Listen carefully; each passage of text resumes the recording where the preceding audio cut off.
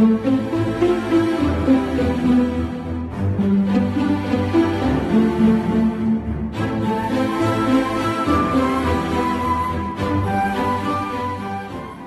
trying to provide everything: vehicles, surveillance, boats, firearms, equipment. So we want to provide the whole system because the opportunities we have, the professionals that we have, very often they have a very lengthy record of service in special forces. So they just they can work on the whole system, because when you work on the whole system, you can make a special bespoke and just make all the pieces fit together and be very effective.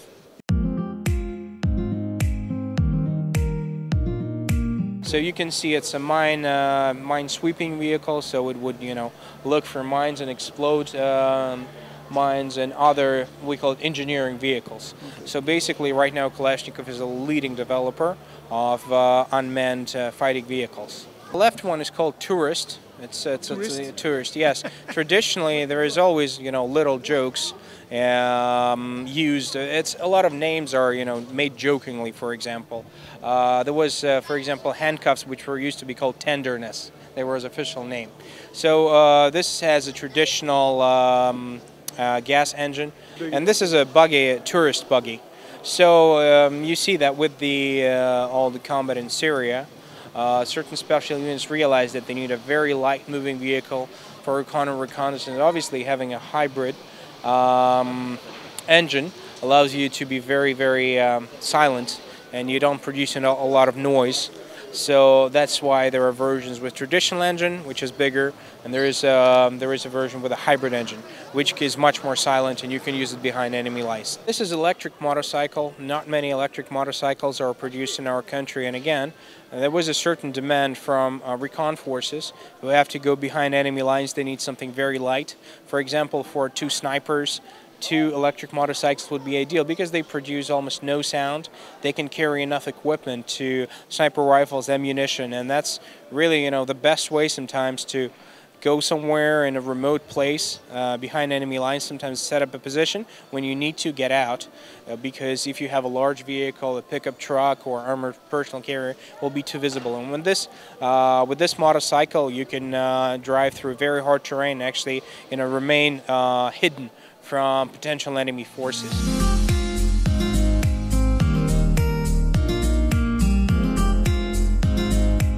Basically you have a base model, and then you can modify it for a customer, and you can see that even if every year sometimes we bring something under the same name, but actually there would be certain modifications. So you can see this is a riot control vehicle, which has Rosgvardia, the branch of law enforcement which is responsible for riot control and basically helping the police to keep the order. This is a patrol vehicle. If you look at it, it looks very similar to mine-resistant ambush protector MRAP vehicles used in other countries. There is a certain demand for this vehicle, and again, we work with our customers very closely.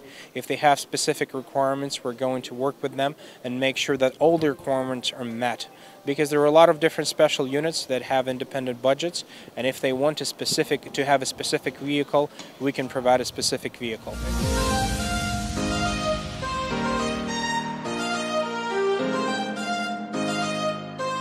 You can see that this one is actually have the signs of Russian Guards, which is one branch of the law enforcement, and this is more of a military version. So that would have some changes that they require, and the biggest change is that it's a 6x6, so it has 6 wheels instead of 4.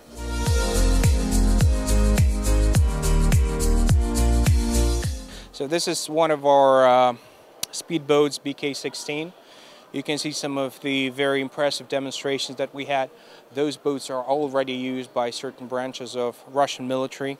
You can see there is a lot of space inside for the potential troops that can be carried.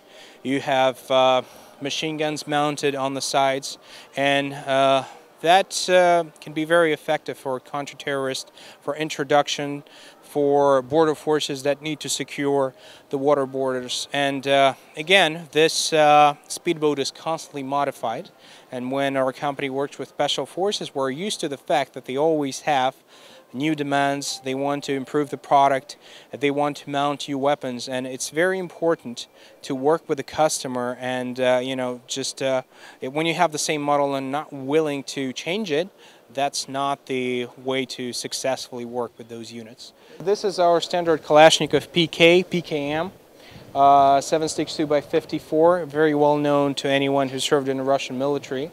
So it's more of a light weapon, but on other modifications we can have grenade launchers, have a 50 cal, we can have a small, relatively small caliber cannon. But for for example, border forces, for terrorist introduction, this PK is pretty much everything you need. And also those boats are really fast. They can go over 40 knots. Which gives them the opportunity to introduce pretty much any vehicle, any speedboat, any other speedboat, and it's really great to see them in service in certain units, and generally people right there in the field, or in this case in the sea, they're satisfied with the performance and the armament of this vehicle. Great advantage of this speedboat is that they're actually armor protecting the troops while they're inside the speedboat, so they don't really have to worry about incoming fire, and they can safely land. And again, depending on the client's requirements, the armor can be detached, and so the speedboat will be even faster.